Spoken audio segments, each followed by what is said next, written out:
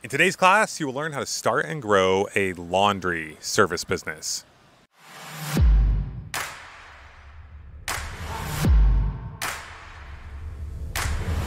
Hey, or should I say aloha.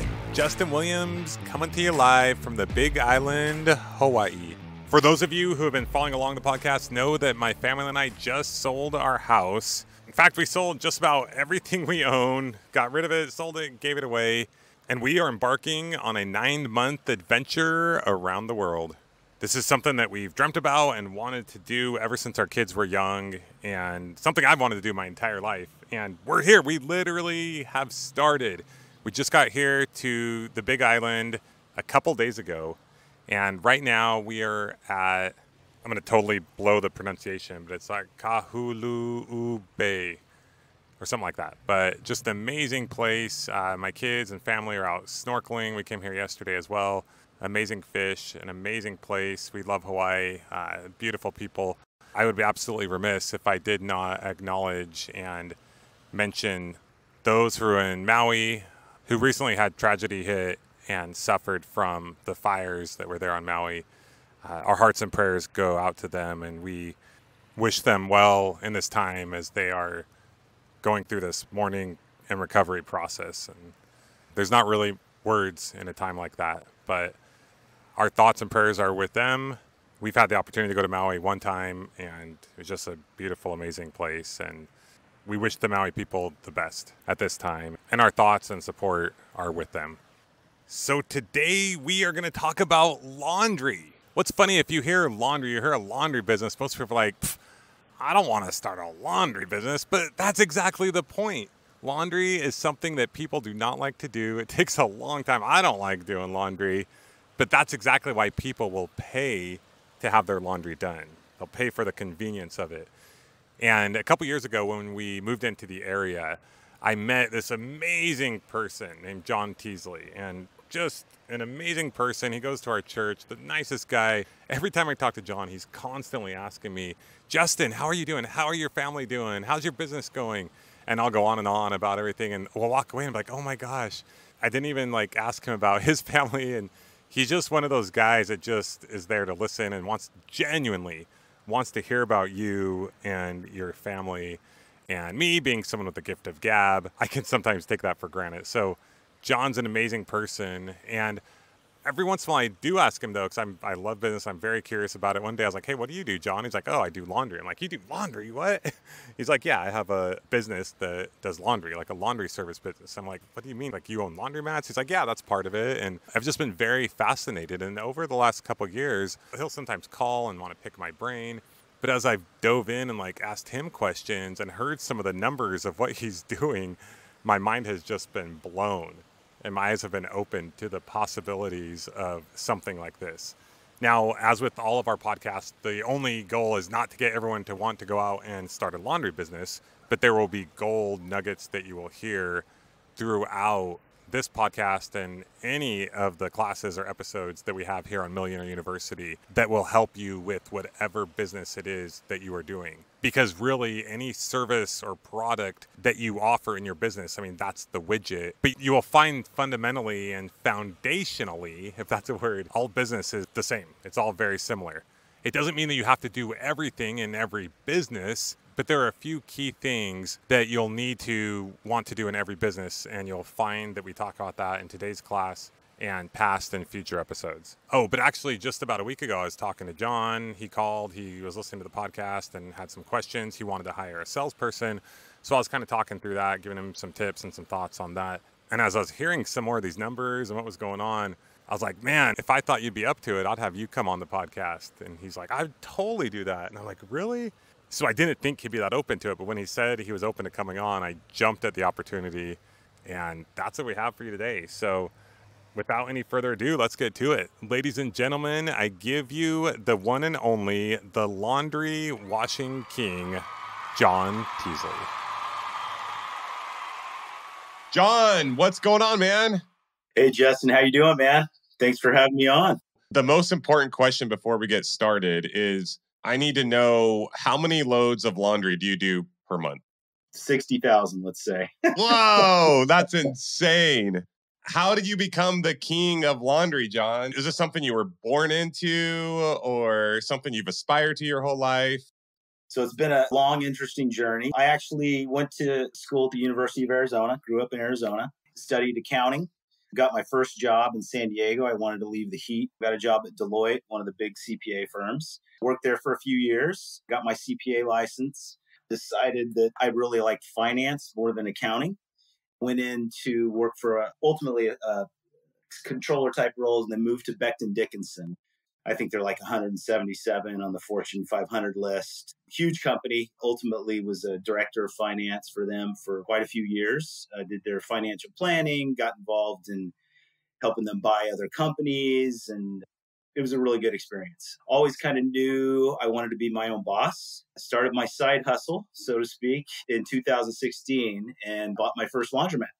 And then in 2019, I got out of the side hustle and said, I'm going all in on this. And I left corporate America, got my second store, and also launched a pickup and delivery service and started serving commercial accounts and just went all in on laundry. That's awesome, man. So where was the inspiration behind this? You've always wanted to own your own company. You've always wanted to work for yourself. Yeah. Why laundry? What got you into that? One of the factors for me was I was a little hesitant to jump all in, being my own boss and giving up a very tidy income. I saw laundry as an opportunity. It could be a side hustle. I didn't have to be there all of the time. Location where you had a bunch of machines. Yes, you'd have maybe a few employees, but I could spend a relatively small amount of time, still do my day job, and start to build that business. So it was a good transition opportunity for me. So you could be doing your day job and the laundry's still cleaning for you. Exactly. So John, you kind of know my story. I dropped out of college with one semester left and I was like, let's go, we're doing this. And then Tara and I went through the school of hard knocks. You took a different path. You wanted to own your own business, but you became an accountant. Then you worked in finance for this other company. And then you went out on your own a little later in years than me when I started my business. What was that like? And what would you say to people out there that are listening that might be a little later in years and are wondering, oh, I have a family. Like, is it too late? Can I go out on my own? Like, how did you make that transition work? Speak to us a little more about what that process was like and what you went through during that time. When I think about you and I think about me and kind of our different approaches, I kind of think about swimming lessons. I'm guessing that if I saw little Justin go to the swimming pool when he was a kid, he probably saw the high dive and said, oh, that looks awesome. I want to do that. And he ran up and jumped off the high dive. Yeah. And maybe halfway down said, oh, crap.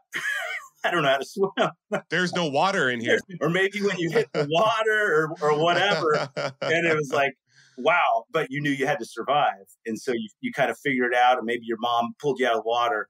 Whereas when I showed up at the swimming pool, I was like, I think I'll go to the shallow end for a little bit and play around here. And then maybe I'll go in the big pool, but I'm going to get close to the side and a little more cautious, right? And so I was a little reluctant to take that plunge out of corporate America and sort of the safety or perceived safety there. So it took me a while. I sort of felt like I need maybe a little more financial security. So I took that, tried to put a lot of money away, had some savings. I was like, okay, I'm ready. I like things about my job. I like things about working for a big company, but there are some things that I don't like the slowness of making decisions, doing activities that I felt like were not value added, or maybe, hey, if I had this, I'd run it differently. And eventually I was like, okay, those sensations or urges, if you will, got strong enough to where I was like, okay, I've got to do something about this. That kind of led me first to go to the side hustle and then ultimately all in on being an entrepreneur. That's awesome. I love that approach because you took action. You didn't have to quit your job or go all in, but you started taking action on it. And then once you were able to save a certain amount or started making a certain amount in your laundry business, then you took that leap. Is that accurate? Yeah, absolutely. That's awesome. So when you and I were talking last week, first of all, I didn't think that you would ever agree to be on a podcast. I was kind of joking with you. I was teasing you and I was like, hey, you should come on. And you're like, sure. I'm like, really? Because I remember the first time you and I talked a couple years ago, about your laundry business. You made a comment. I think you were joking, but you're like, don't go try to compete with me now or something like that. So I assumed you were joking, but you're open and willing to share this with people, like how you got into this or how they can potentially start a laundry business of their own. Absolutely. Yeah. Happy to share anything I can. Okay, let's do it. What would you tell me or someone out there who would like to try to get started in a business like this? Where do they start? I driven by laundromats. I want to know how to go about how would you start with that? It kind of depends on the stage of life you're in and your financial situation. I think the approach would be different depending on that. I would say that if you have a good chunk of change in savings, thinking back to your episode, which I've learned a lot from your podcast, your episode recently about leverage and the 5 points of leverage. One of those points of leverage is money and going out, getting a loan or getting investors. But certainly it's easier to attract those if you have some money, some skin in the game. Having some capital to acquire a laundromat here in Southern California, I'd say talking about anywhere from $500,000 to over $1 million for a store, depending on the size and location. Other parts of the country, less so. You'd have to figure out how to get the capital. That would be one path, and that would probably be the faster path. There are individuals, they've actually been successful where they've started differently, where they didn't have a laundromat and they started a pickup and delivery service. And they went around and they would either do laundry out of their home or they would talk to other laundromat owners and say, hey, give me wholesale pricing. I'll bring laundry in here. It'll give you more business and be helping me out. And so some people try that, and that can be a pathway into the business if you have less access to capital. From a financial standpoint, that's one aspect. Is there like a site that says laundromats for sale, or do you go ask people if they want to sell? How do you figure that out? There is a site. There's several of them. One's called BizBin, where small businesses are for sale, and you can just filter on laundromats. There's Biz Buy Sell. You can even find laundromats on Craigslist. There's also brokers out there that specialize in the laundry business, and that's probably going to be your best bet, finding a good broker. Sometimes those brokers are also the distributors of the equipment, of the washers and dryers. The ones I like the best in my experience are the ones that exclusively do brokerage, and they're not also trying to sell equipment. You've got some independent, so they can help in that. So that's how you can go about finding them. As far as learning about the industry, there are podcasts out there, Facebook groups. There's, the beauty of today's day and age. You can find any information anywhere. I've heard of people that have obviously bought laundromats, but I'm always telling people there's tons of information on everything, but it just wouldn't occur to me that there is. You live in the laundry world. I don't. One of the podcasts out there is called The Laundromat Millionaire. Wow. So it's kind of close to Millionaire. There's, Laundromat Millionaire podcast. So we'll have to have them on sometime. So you listen to those podcasts and you go to these groups and you have been learning about laundromat businesses. I do. And there's also a laundry association. It's called the Coin Laundry Association. So there's the podcasts I found, the Laundromat Millionaire, and then the Laundry Resource podcast, I think are the best ones that I've found so far. But yeah. How would you know, like a house, like I know how to evaluate a home. You look at comparables and stuff like that, and you try to find, like, can I get a good deal and then add value? Like, how do you evaluate or know if you're getting a good deal on laundromat? Same idea? Comparables to a certain extent. It's more driven by multiples, EBITDA, earnings before income tax and depreciation. So there's a kind of a standard in the industry. If it's a nicer store with newer equipment, you can get around 5, sometimes even 6 years worth of earned annual income, operating income. If it's older equipment, what they call a zombie mat, dirt, not well taken care of, it's more like 3 years worth. So anywhere within that spectrum is kind of the rules of thumb. If people want to learn more about the details of this, they can listen to that podcast you're talking about. They can do some research online and they can make sure they're getting a good deal on the laundromat. Yeah, I would definitely do those things in addition to having somebody you trust who has experience. I wouldn't jump into it alone, right? And that could be a broker, that could be a mentor, somebody. Or a partner, maybe. Yeah. Maybe John, they could reach out to you. Yeah, possibly. I'm pretty busy, but I'm happy to help. Not just teasing. Sure. Yeah, for sure. They put up the money and you give them some coaching. You split the profit. That works for you, right? Yeah, people do that. People do that. Yeah. So were you cash flowing this from day one then, or how did that work? So I guess I didn't go on this. There are sort of two paths, right? You can go out and build from the ground up, either buy the real estate or do long-term lease somewhere. It could be in a strip mall, it could be a standalone building, and maybe there was never a laundromat in there before. And then you build, right? You put in all the infrastructure and all that.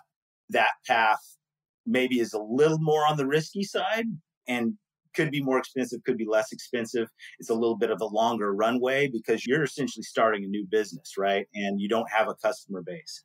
And then the other path is you buy an existing laundromat.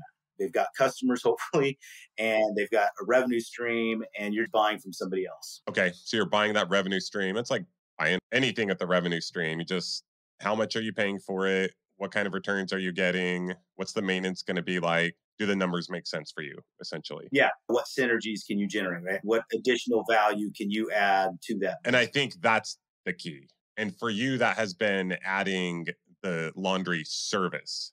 That's been a big component of it. But I don't know last time you were in a laundromat, Justin, but in some cases, it's easier than that. I mean, if you take over a laundromat that hasn't been even just, they're not cleaning it, the equipment's broken down, you can actually be surprised. You go in, you just make a place look nice, do some remodeling, put in some new equipment, have some staff on there to clean the store and greet customers. That can jump your revenue right away and your profitability. But then, yeah, the next step, I think, would be adding more services where people can come in and drop off their laundry, or you start up a pickup and delivery service, you build commercial accounts, residential accounts, that sort of. Okay, so let's dive into that. What does that look like? How would someone go about doing that? The drop off is, again, these are customers, they're bringing their laundry and then they come and they pick it up. Is simple as putting up a sign in your store and saying we offer the service and having somebody there who knows Because you have a physical location, right? So that's Yeah. a storefront. You already have, that's like an automatic way of marketing, essentially, if you put up Yeah. a sign. Yeah. Okay. Just like any other business. I mean, having a website, people can find you, having search engine optimization, they find you online. And you can do Google ads, Facebook advertising, Instagram. All of those things are going to bring people in, to let them know what you offer. That's the same for both the drop off and the pickup and delivery service. So one way is people drop off their laundry themselves. I guess that's better for them. I was like, well, why would you do that when you can just put it in yourself? But it's like, well, then you got to put it in, you got to wait for it. It's so much easier to say, here's my laundry. I'll be back later on. Yeah, really, the service of laundry is we're giving people time back. And you're giving them a good chunk of time. If maybe they're at the grocery store, they drop it off and then they come back the next day and pick it up. They spent 5 minutes. Whereas laundry is one of the most time consuming chores there are. You've got to wait for it to go through the washer. Then you've got to put it in the dryer. Then you probably want to be there when it's done. If you don't want your laundry sitting in the dryer for a long time or everything comes out super wrinkled. And then the longest time is the folding. You take all of that energy out of that, all that time, and you just add hours back to your week. There's a sign, people can drop off, pick up their laundry, but then you guys provide a service. So do you have drivers that do that? You have people that work for you that will go and pick up their laundry? And how does that work? And you said to get those clients, you do just your normal marketing, like Facebook ads or Google search type marketing, or how do you get those clients? Pickup and delivery is the next level of complexity. Then you become a more logistics-based business where you've got to have a driver. It's more complicated than a food delivery business because you're just doing one trip. You're taking food to somebody's house and you're done, right? Laundry, you're going and you're picking up their personal items, making sure you don't lose it. you're making it goes to the store, it gets handed off to other people who process it, wash it, dry it, fold it nicely, and then you can't lose track of it. And then your driver's got to come back the next day and deliver it. And so there's lots of spaces for things to go wrong during that process. So you've got to have a really good system in place to prevent that from happening. Yeah, so that's the logistics side of it. And as far as how you go out and get those, some of the same things. It's having a good website, being when people do search for laundromats or laundry delivery service, you pop up on top. Google ads, I've found, is the most effective for getting residential customers, families and individuals. It's a little bit different for commercial. I mean, they can find you online, but that's even another level is commercial accounts. So I was pretty surprised. I mean, we met a couple years ago when we first moved here, and I was surprised when I talked to you the other day to know that you only left your job in 2019. You haven't been doing this full time for that long. And when I was talking to you the other day, I think you said it took a little bit to get it going, but the last couple of years, it's really kind of taken off. Is that more or less correct? Yeah, absolutely. I mean, I think we had some measure of success from the beginning, but not fantastic.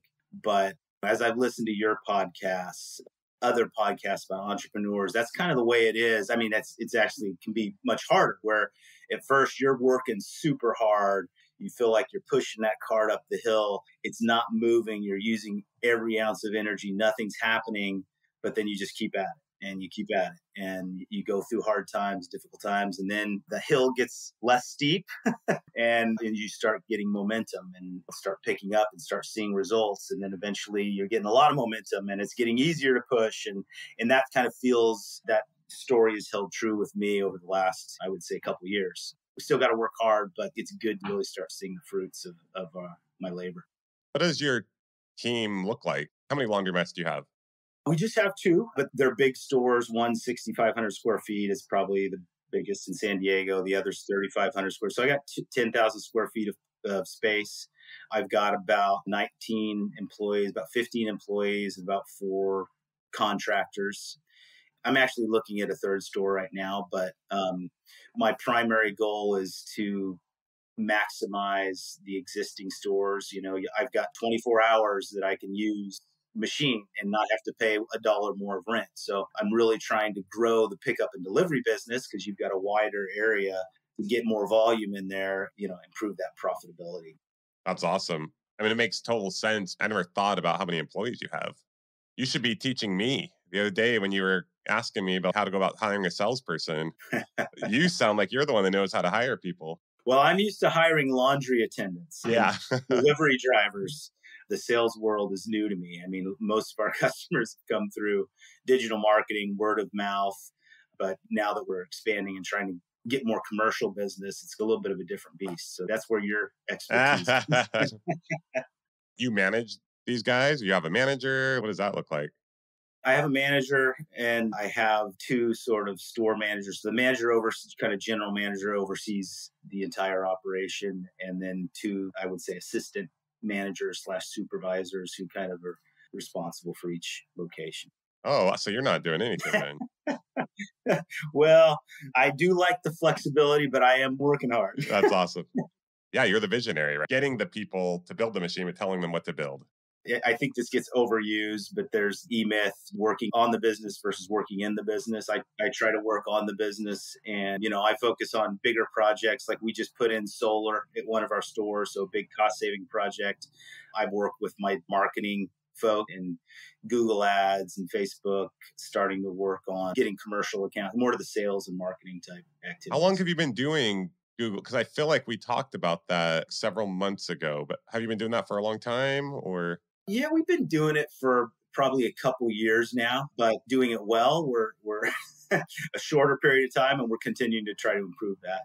That's awesome. So basically, like you said, I mean, 2 things come to mind. First of all, I don't think, like you said, the e-myth working on your business versus in your business is overused because I think business is kind of basic. There's a few basic things that if you do and do well, you're going to be successful. So I think it's important to reiterate these things rather than, oh, what's the new secret thing? And it's like, no, pretty consistent principles, right? Yeah. The compound effect comes to mind. And we talked about that. You took action. And as you continue to take these actions over time, you're starting to see almost like a exponential growth. I don't want to say like insane hockey stick and filthy rich and all this stuff, but you're starting to see some really good results from the efforts that you've put in. They're compounding over time.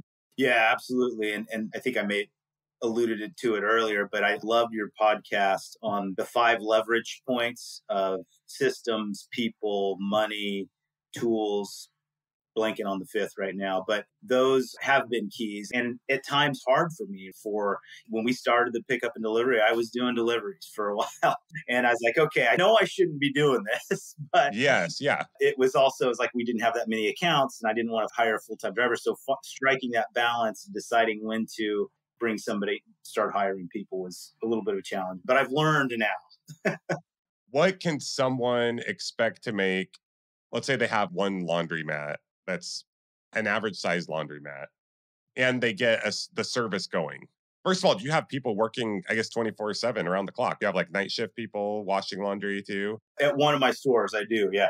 You can have what, one person doing that or a couple people doing it?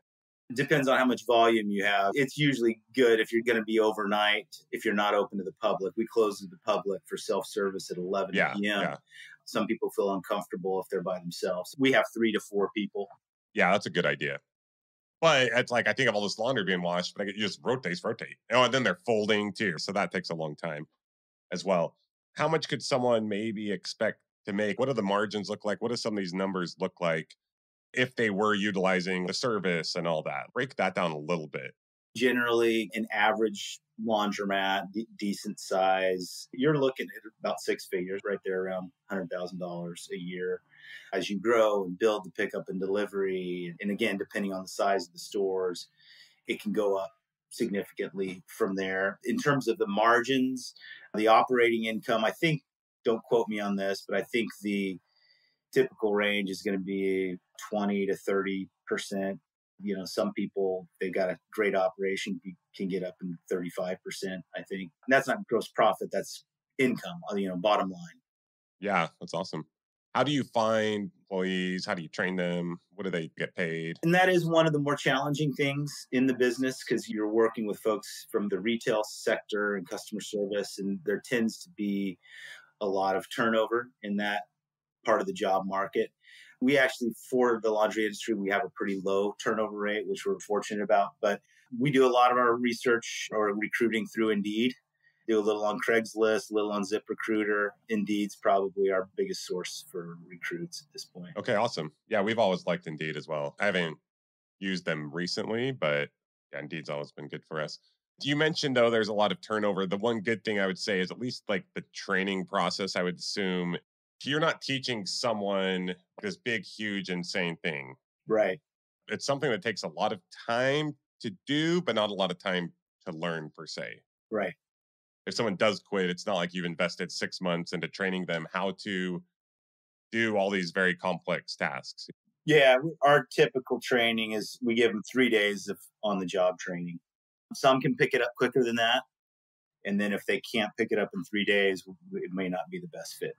What's the plans from here on out? Where are you going to go from here? You said you're going to buy another store. Anything else in the works?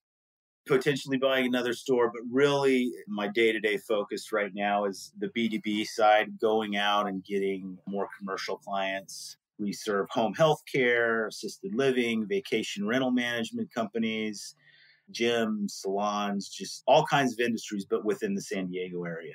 So if anyone in San Diego that owns one of those businesses wants their laundry done, they need to reach out to you, right? Absolutely. Absolutely. How could they find you? Our website is freshcleanlaundromat.com. Can contact us through that. My email is john@freshcleanlaundromat.com, so they can shoot me an email. Awesome. And the compound effect is you've found what works best for you. You got the laundromat, you got it going, you eventually were able to quit your job, you're building up the services, then you started building up commercial services. And it's like, okay, this is bigger and better than this. This adds more than this. And now your goal is to find a salesperson. Absolutely. Yeah. Continue to get some of those bigger accounts and just add on big chunks. Like, you know who your top 5 clients are who bring in a big chunk of your revenue, double down on that and triple your business over the next 12 months. Yeah, that'd be awesome. That's awesome, man. I love it. Anything else you want to share before we leave with anyone out there who is thinking about starting their own business or wants to keep growing their business? Just any words of inspiration? Yeah, I mean, maybe some of this is kind of an echo of what you said in your podcast, but this is kind of some of the things that have been inspiring to me is I wouldn't say don't give it any thought. You want to give some forethought into what you're doing, but take action. Don't be afraid to take action. Just continuously learn. Also, don't overplan and spend a ton of money into starting that business up front. Go out, get the customers on day one, and start where you're at and take those first steps. And then you'll kind of be guided and know what to do at each subsequent step. To add to what we were saying, if anyone wants to help John find commercial clients, that's how they can make a little chunk of change too. Absolutely. Yeah. We'll treat you well. Yeah. I love it. This has been awesome, John. It's been really cool to see your journey and talk every once in a while. You're always so gracious. And every time you see me, like, how are you doing? How's your family? And as I've learned more about you and what you have going on, it's pretty exciting. Press, I'm going to start calling you and asking you for advice now. Yeah, no, and I appreciate you. I call you for advice fairly regularly. You really are doing a service to folks out there with this podcast. Information that was not available when I was in my 20s. Yeah, I think you're doing great work and excited for your family's adventure over the next 9 months. Thanks, man. Look forward to hearing more about it. Well, you're awesome, John. Thanks for coming on, and we'll talk to you later. All right, Justin, take it easy. All right, let's give it up for the Laundry King, John Teasley. John is the man. Thank you so much, John, for all the value that you gave. We are all so much better off because of you and your willingness to share with us on today's episode of Millionaire University. All right, guys, well, I am about to hop in the water. Actually, I think we might be leaving pretty soon. We got a night dive tonight with the manta rays, the really big, I think like 6-foot manta rays. We did the scuba dive about 6 years ago when I came with my brothers and cousins. And tonight we're going to do the snorkeling dive, or whatever you call it. We're going to go do the snorkeling, the night snorkeling with the manta rays with the family. So that'll be a lot of fun. So we're going to head off and do that. If you like this episode, please share it with a friend. If you have yet to leave us a rating and review, that would mean the world to us. In our next episode, we are actually going to be flipping the script, and we're going to play a recording of an interview that Eric Fisher did with Tara and I on his show, Beyond the To List. He gave us a copy of that, so we'll be playing that for you. So you'll hear Eric interview Tara and I as we share the top 5 things that we feel like have helped us be productive and accomplish the things that we've accomplished over our past life, over the past 18 years, 19 years of doing business, running several businesses. So that was fun. That was the first time that we've been interviewed in a while, so we are excited to share that with you. So with that, get out there, keep taking action, take consistent, effective action where it counts, and we will talk to you next time on the Millionaire University Podcast. Class dismissed.